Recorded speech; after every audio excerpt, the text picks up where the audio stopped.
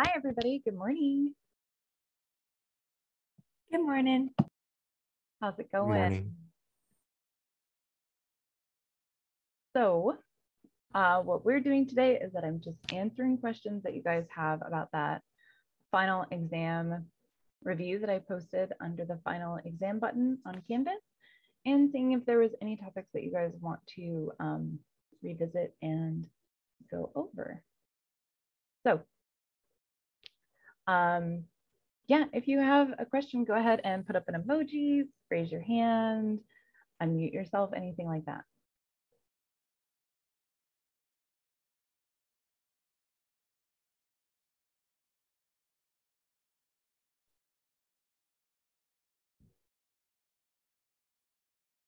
I'll go ahead and put this here for you guys.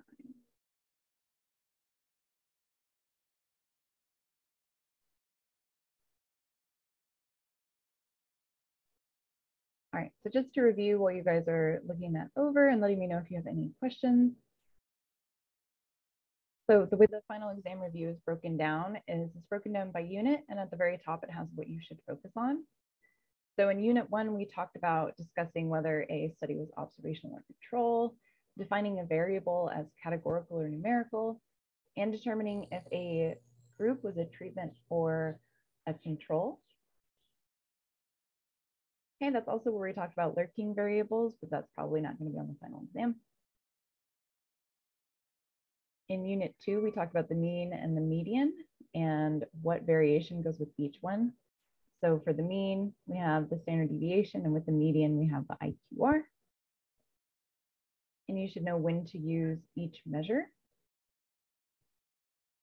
Unit 3, which was probability, isn't going to be on the final exam. That was the unit that we had the hardest time with. So I decided not to put that on the final exam, just to be kind of nice to you guys.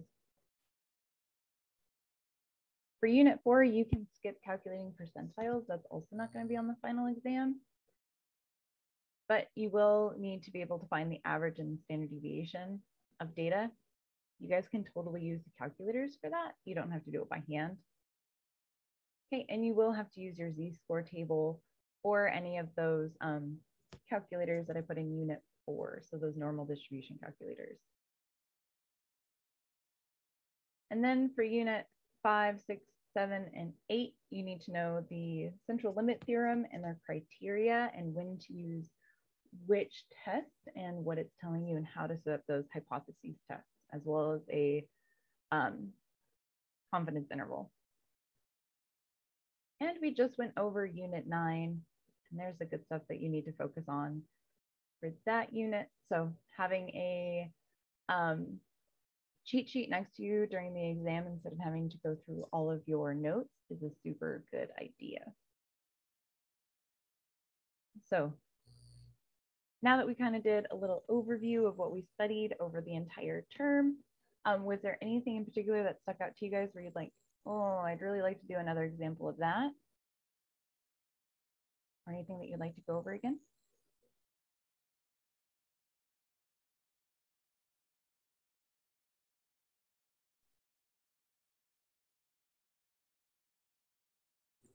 I do have some stuff, but I just need to look at my notes real quick. Okay, that sounds good. Hi, Sherry. Morning. Thanks for letting us join you. Yeah, of course. Was there any particular topic, Sherry, that you would like to revisit or go over? How tedious would it be to just hit the basic formulas for each of the different sections that we did? Yeah, absolutely. So while Hannah's going through her notes, I can outline for you guys what I would put on my note sheet. How does that sound? That sounds perfect. All right, sounds good. So if I were going to take my own final exam and I had to make a note sheet, here are the things that I would definitely have on my note sheet. All right. So like I said, you can skip unit 3. It's not going to be on the final exam. You guys have already done enough on that unit. So what I would put on my note sheet is I would put mean and standard deviation, and I would put median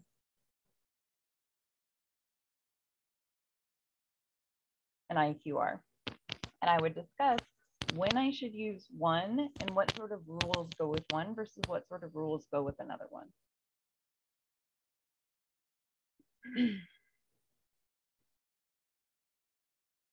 So for the mean and the standard deviation, we can only use that when we have a symmetric distribution, which means that we're going to have X bar in the middle, and we're going to measure the distance our data is varied by how many standard deviations away it is.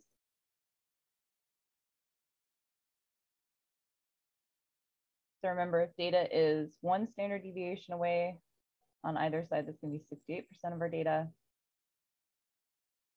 If it's 2 standard deviations away, that's going to be 95% of our data.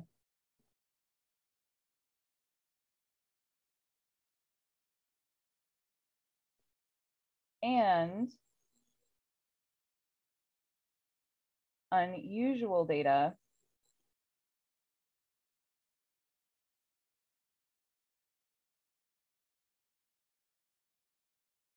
is something that's more than 2 standard deviations from the mean. So that's how we decided if something was unusual.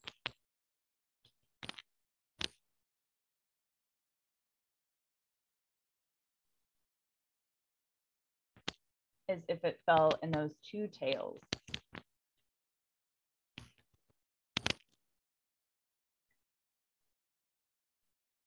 And usually to determine if something was unusual, we would use that z-score. That told us how many standard deviations away an observation was from the average.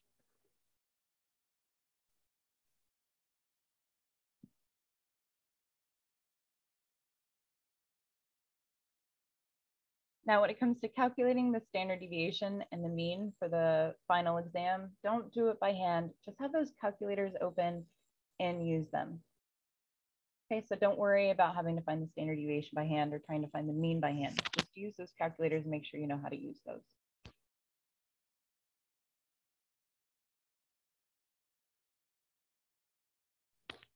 All right, now for the median and IQR, we're typically going to use those if we have skewed data.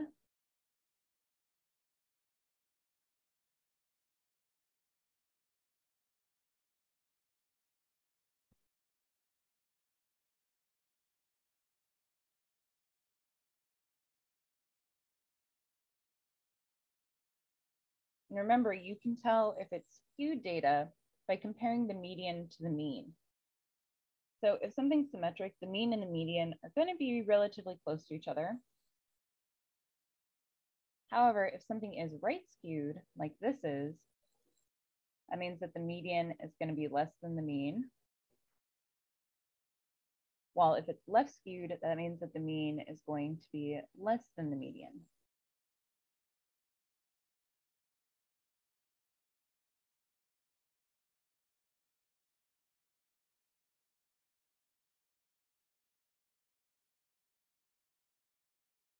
Now, the big thing that we did when we're looking at the median and the IQR, again, you don't necessarily need to know how to calculate those things because you're going to be able to use the calculator, but you should know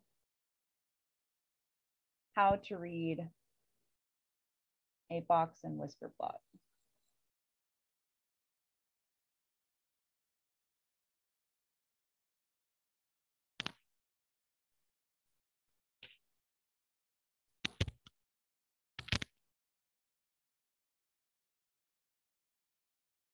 So when you're creating a box and whisker plot, the first thing you create is this box, and that's going to be Q1, Q2, and Q3.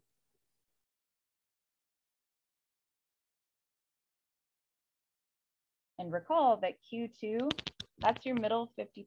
That's the same thing as your median.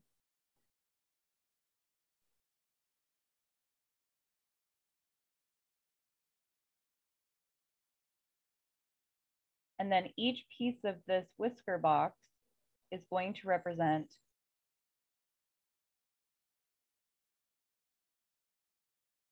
the interval where 25% of our data falls.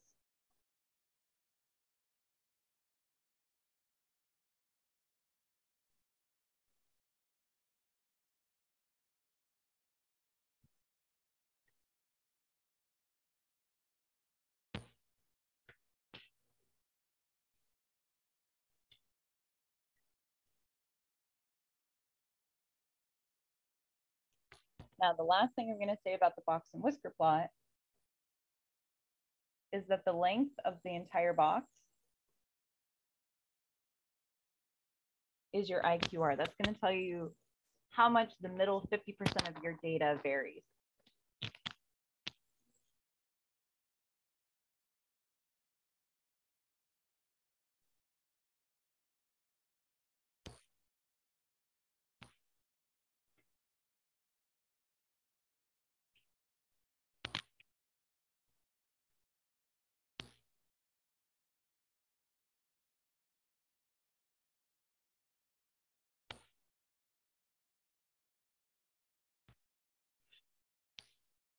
All right, one last thing for the median and IQR. So for the mean and the standard deviation, we determined if something was unusual if it was more than 2 standard deviations away from the average. When we're looking at the median and IQR, if we want to look and see if something's unusual or a potential outlier,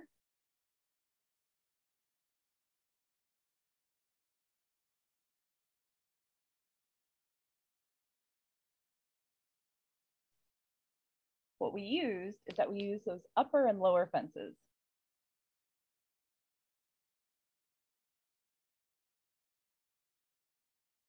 So any observation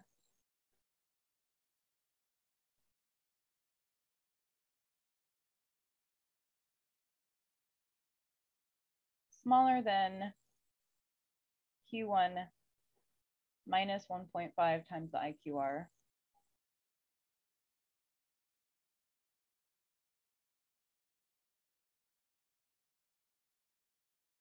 and any observation larger than Q3 plus 1.5 times the IQR was a potential outlier.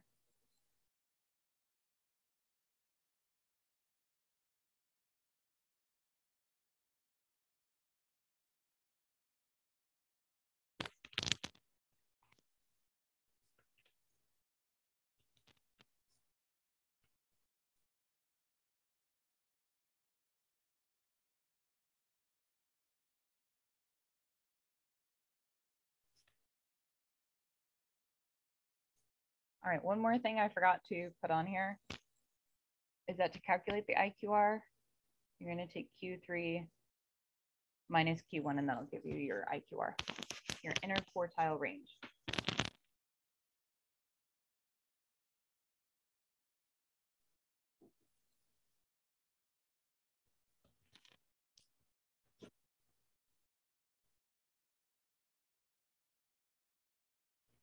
All right.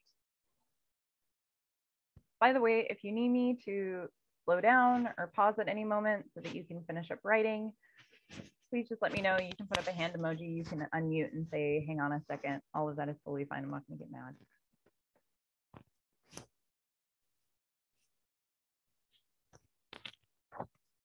All right. So the next thing is in Unit 4, something that we talked about a lot was the normal distribution.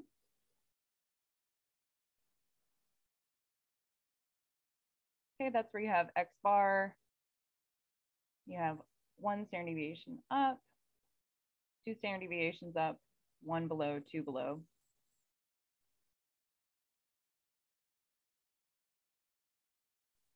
And the way that we denoted this was we said something is normal and we put the average here and the standard deviation here.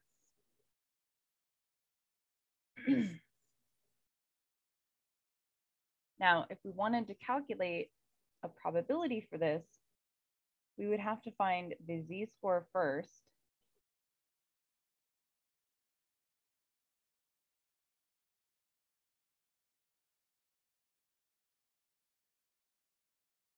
Then find z on our z table.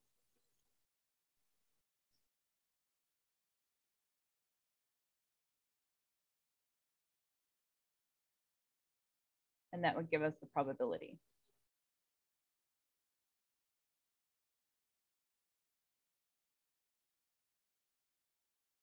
And the z-score we find by hand, right? Yes. Okay, cool. Good. All right, now there were 3 different types of probabilities that you could have when you were doing this. One kind of probability that you could have had is, I'll actually do this on another sheet of paper. I didn't leave myself enough room. Is you could have the probability that X was less than or equal to some value.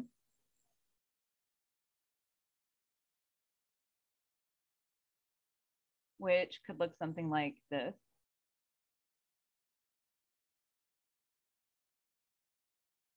And you just find P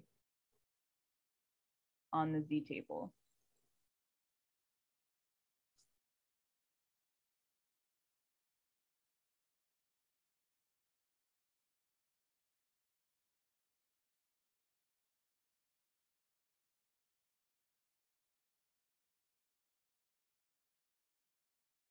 The other one was if X was bigger than some value.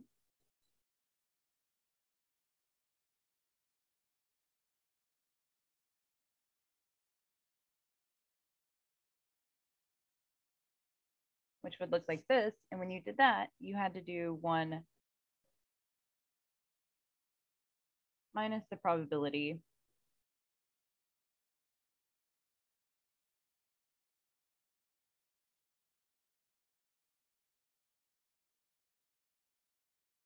on the Z table.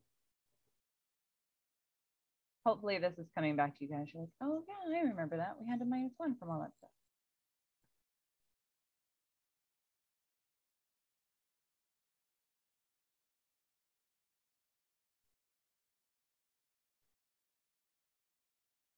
All right, and the last one is how do you find the probability that X is between 2 values?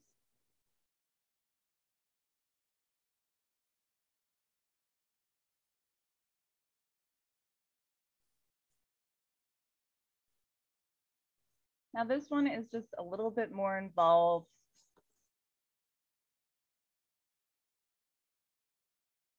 Okay. So you're going to find the z-score for each.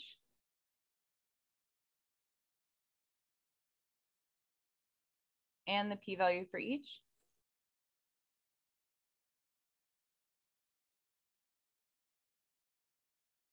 And then you're going to subtract the 2.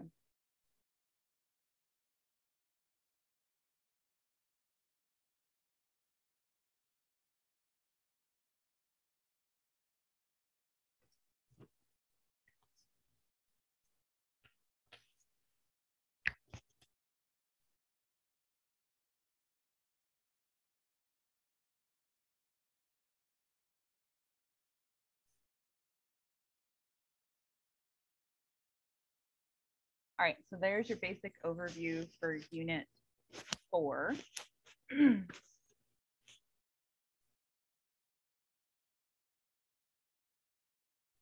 Now, when it comes to Units 5, 6, and 7, and 8, I'm going to do 5, 6, and 7 together, and then I'll do 8 separately. because 5, 6, and 7 have a lot of possible overlap where it can get a little bit confusing. But we're going to lay it all out, put in some nice tables, and hopefully it'll make it a little bit clearer for us.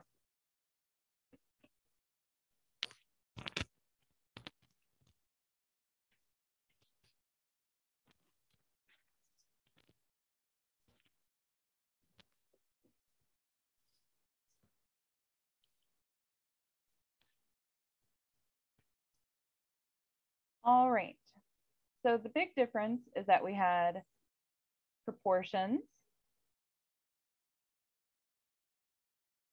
which is another word for percentages.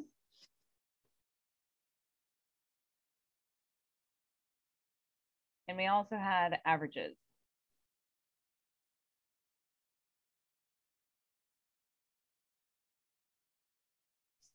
Which we could denote by mu or x bar.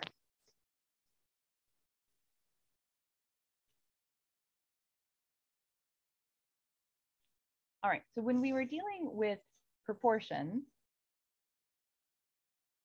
we had that P was the population percentage.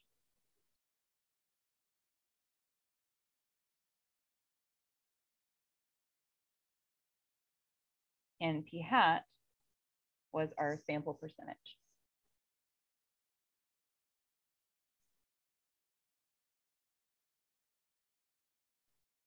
Now, when we wanted to know how much would our sample differentiate from our population or vice versa, we had to find something that was a lot like the standard deviation, and that was the standard error.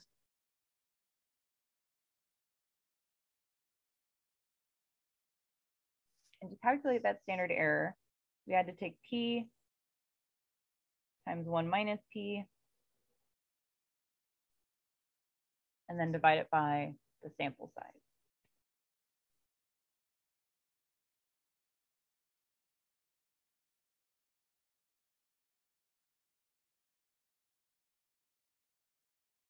Now, along with that, we also wanted to make sure that we met a certain set of criteria to make sure that our sample was actually good enough to run a hypothesis test on. So to make sure our sample was good enough to run a hypothesis test on, we had to meet the central limit theorem criteria for this.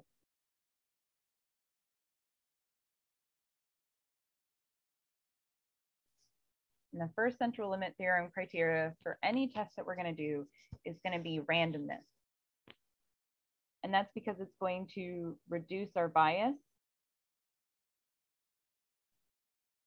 and increase our accuracy.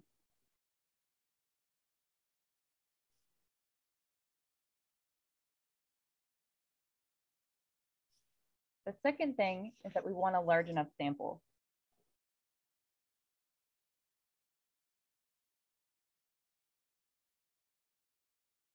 Because that's going to reduce our standard error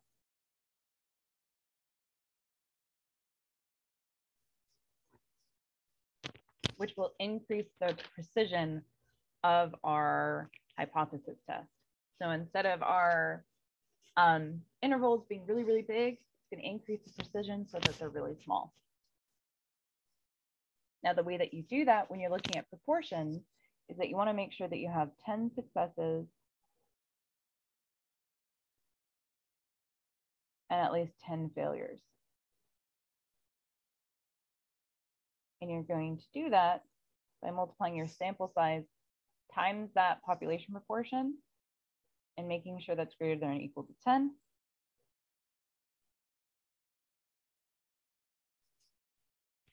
And taking your sample size and multiplying it by 1 minus p, because that's going to give you the number of failures, right? You're either in the success group or the failure group.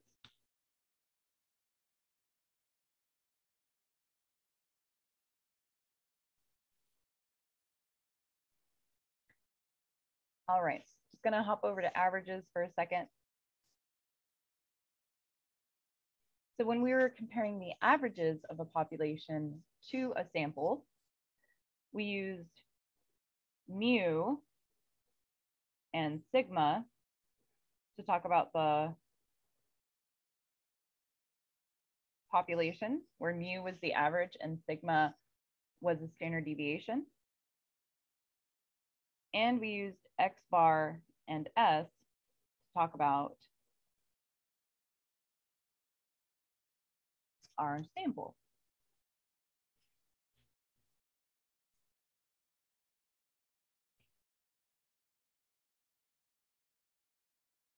Now, when we were talking about finding how far off we thought our sample was from our population, we also need to calculate a standard error, but it was slightly different. The standard error for this kind of example would be S divided by the square root of n.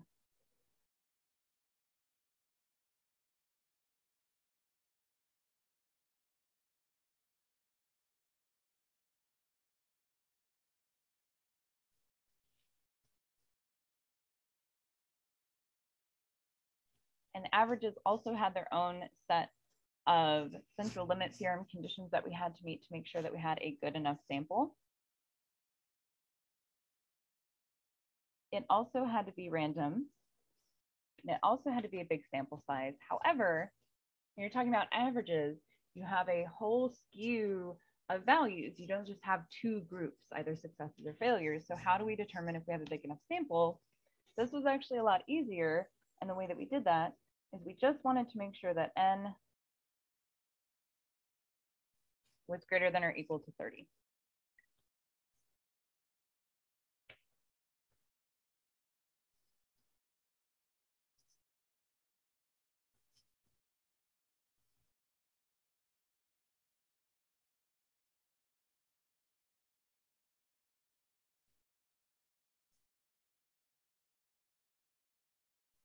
All right, so after all of that stuff was checked, so we have our population, our standard error, we checked the central limit theorems, then it was time to actually run a test.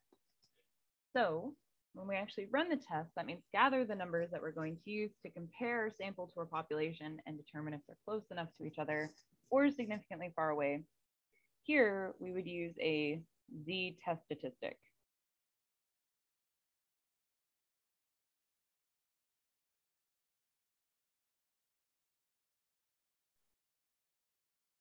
And in averages, we would use something called a t-test.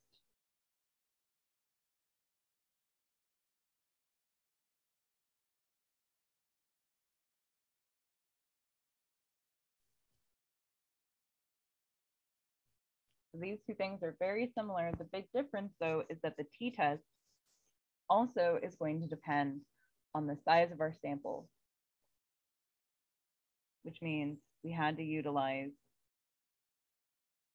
degrees of freedom.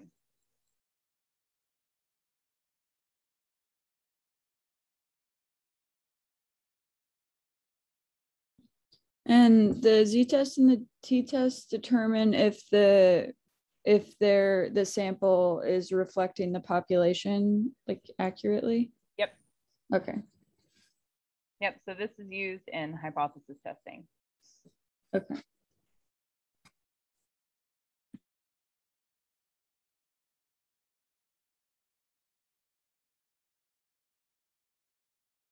All right, good. And then for both of these, the rule of thumb was that you would use these to find your p-value. And if your p-value was less than your significance level,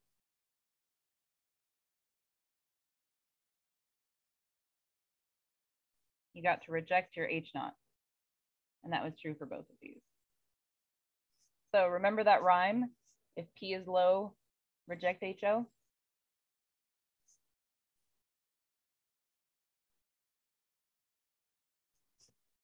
There it is. That's how you do it.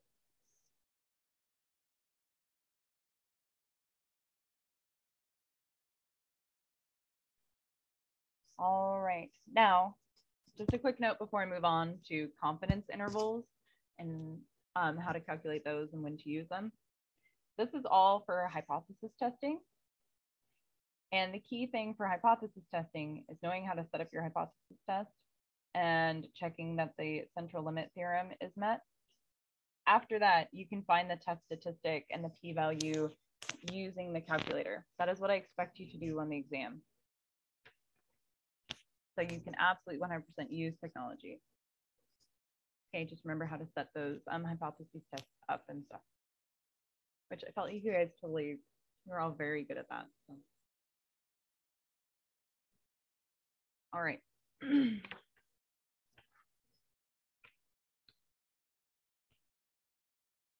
And then finally, confidence intervals.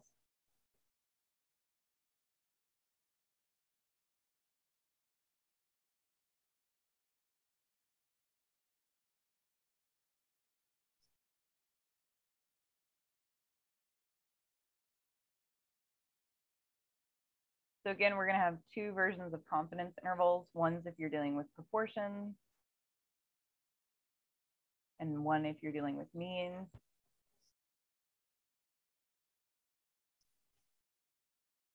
So if you're asked to find a confidence interval by hand for proportions, the first thing you have to do is find p hat. So either they'll give you p hat, which is the percentage, or you're going to have to divide the number of successes over your sample size to find the actual percentage.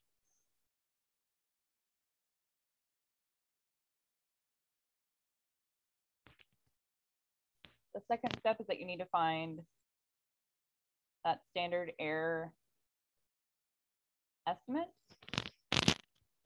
When we're doing confidence intervals, we're trying to use our sample to predict our population. So since we don't have P, the population percentage, we can use p hat to estimate it.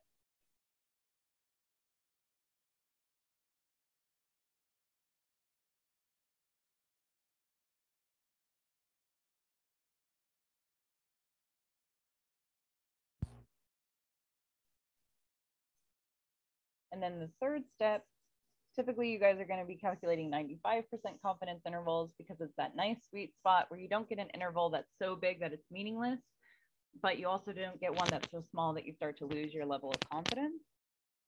So to find a 95% confidence interval, you're going to do p hat plus or minus 2 times that standard error estimate.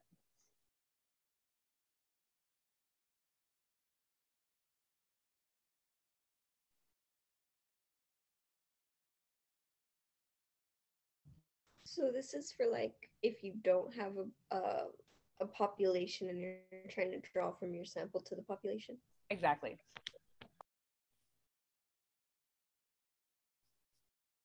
All right, and then for means, you're probably going to already have it, but I'll just say find X bar and S. I say find, they're actually going to be given to you. I wouldn't put you guys through the ringer like that.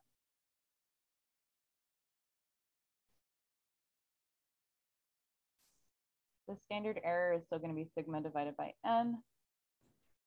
On the proportions, are those ones the like 2 and 3? There's calculators for both of those, right? Yes. Okay, cool. Good. All right, and then for 3, when you want to find a confidence interval, you would have to do X bar plus or minus T times the standard error. Now, to find T, you would have to use that table and use the degrees of freedom and all that stuff, which is a giant pain in the butt. So for this one, especially, but this goes for both of them, just use technology. So use those websites that I gave you guys.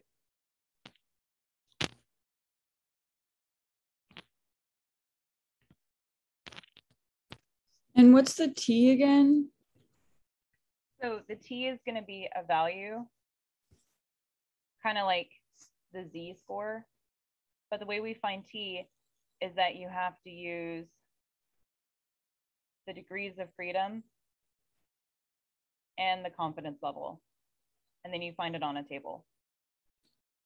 Okay, yeah, that is afterward.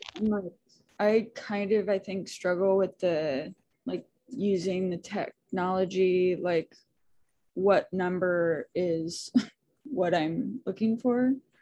That makes sense. Like, yeah, for sure. How about we go through 2 different examples of using these guys, and I can show you guys how to use it. Sounds good? all right, yeah, thank you. Okay. You're like, no, I don't want to do it. All right. Just pause here for a second. All right.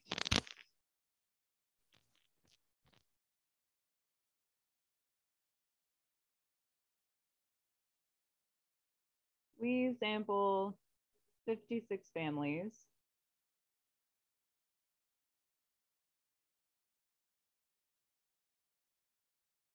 And found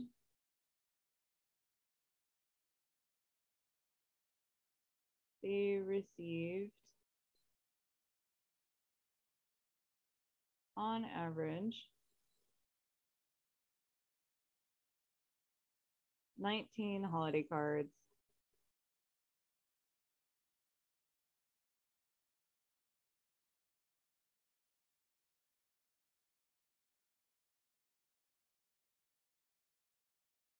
with an SD of 6 cards.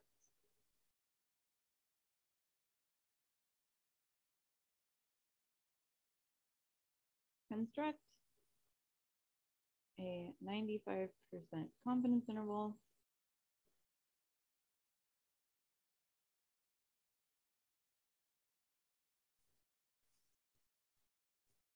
and interpret. So after you guys get that written down, just throw me up an emoji so I know that I can pull up the other screen. Thanks, Ruby. Thanks, Anna.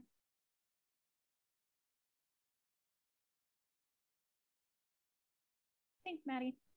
Maddie, how's your arm doing? It's doing pretty good. I still have 2.5 more weeks in my sling, so it's kind of annoying, but by next quarter I'll be out of it. Oh, sweet. Well, if you need anything, let me know, okay? Okay, thank you. You're welcome. All right. Cool, cool. So I'm just pulling up that website. So to do this one, we're going to go to that confidence interval calculator for proportion and mean website that's on the technology section of the unit 5. So the first thing that we want to do, and this is key, so I know it's going to sound kind of silly that I'm really emphasizing this, but when you guys are taking your exam, it's very easy to forget. Sometimes we look here and we're like, wait, what? Where do I put the mean and the standard deviation? We have to remember to go over to the left-hand side and click confidence intervals for mean. Then we can enter our data. So for this example, we have a sample size of 56. The average, so these families received an average of 19 holiday cards with a standard deviation of 6. And we want to find a confidence interval of 95. So we're all good. We're going to hit calculate. And it's going to give us our upper and lower bound right here. So that would be our answer. Be the interval from 17.39 to 20.61. All this other information up here is giving you like the standard error, what the t-value should be, and then it's also giving you kind of an ugly form of how to find that confidence interval. So that would be our confidence interval right there. And the interpretation would be, we are 95% confident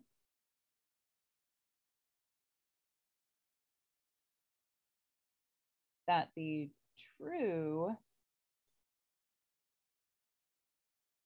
population average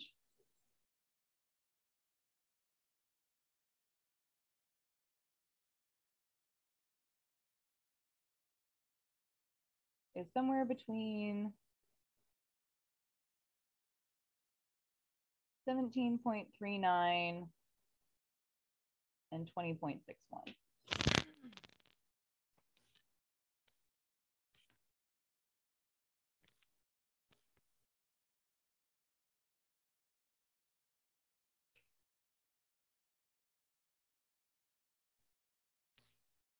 So what that means is that if I actually interviewed every single person that received holiday cards and I took all of the holiday cards, add them up, and divided by all the people, I'm 95% sure that that final average would come out to be somewhere between 17.39 and 20.61. Now, is there a possibility that my number is not good and maybe the average amount of holiday cards is something lower or something higher than this? Yeah, of course there's a possibility I'm wrong. There's probably a 5% probability that I'm wrong.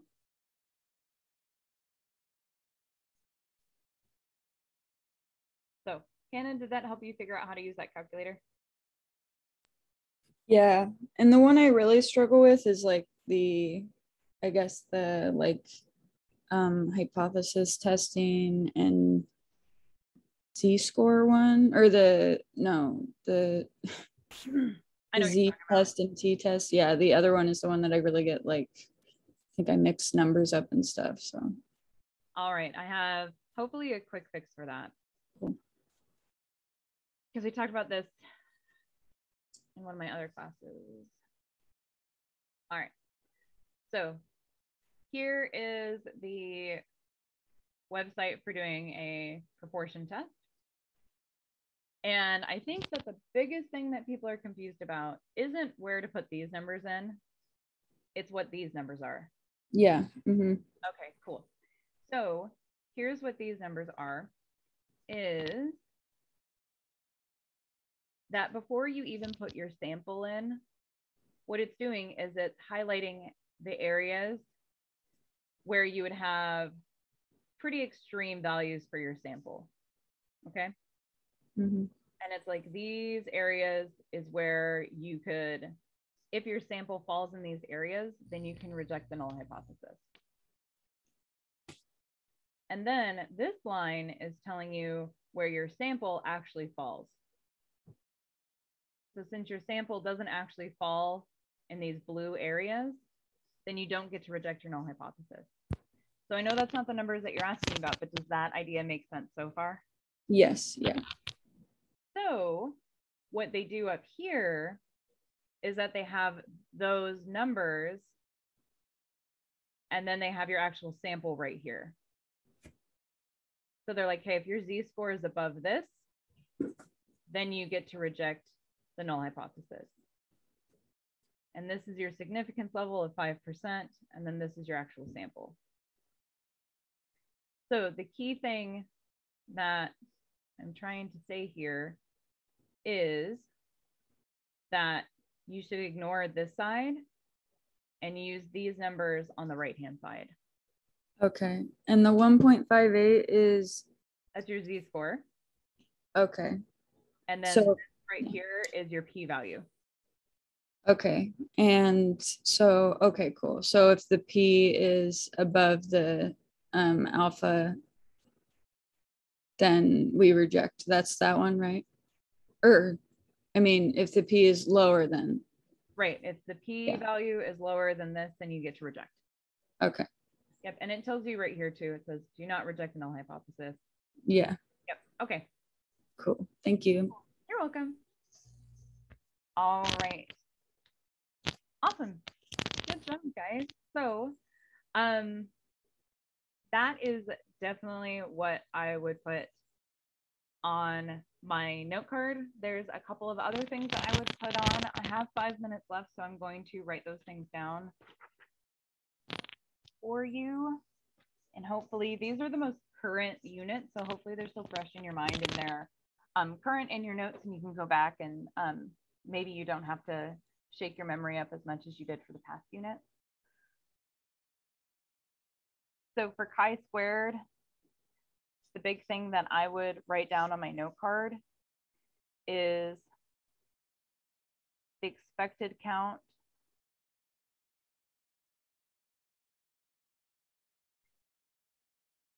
is row total times column total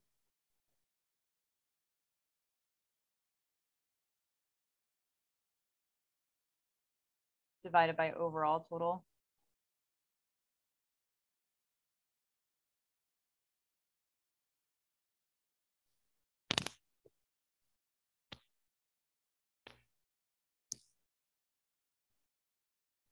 And the degrees of freedom for this one, you're not going to do n minus 1. That's when you're dealing with averages. Since in chi-square we're dealing with comparing two categorical variables, you're going to do the number of rows minus 1 times the number of columns minus 1.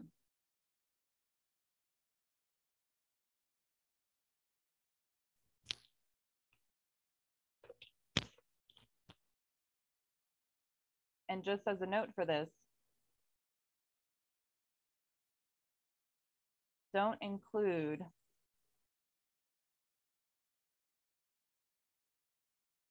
the totals.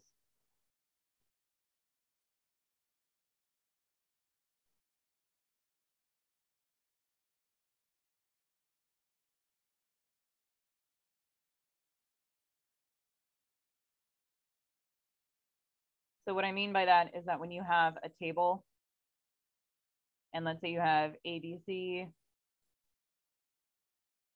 and DE, you usually have a column where you have the totals for each variable.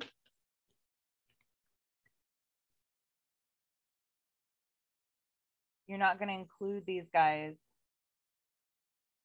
when you're figuring out your degrees of freedom. So in this case, your degrees of freedom would be 3 minus 1 times 2 minus 1. Also, when you're using those chi-square calculators, don't include the total columns either. You just want the basic observations. The calculator is going to find the totals for you.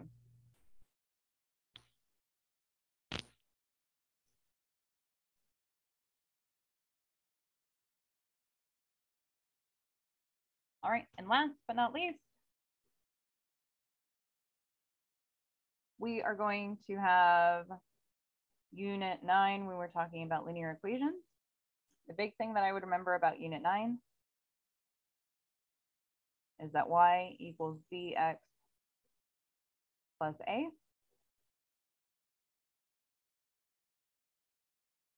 And your b value equals r times sy over sx.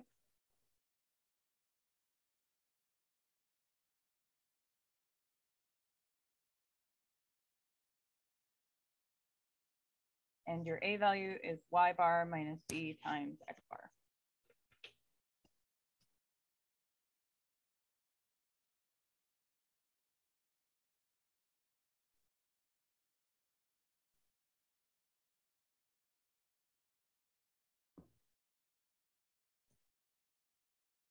All right. Let me know when you have that written down.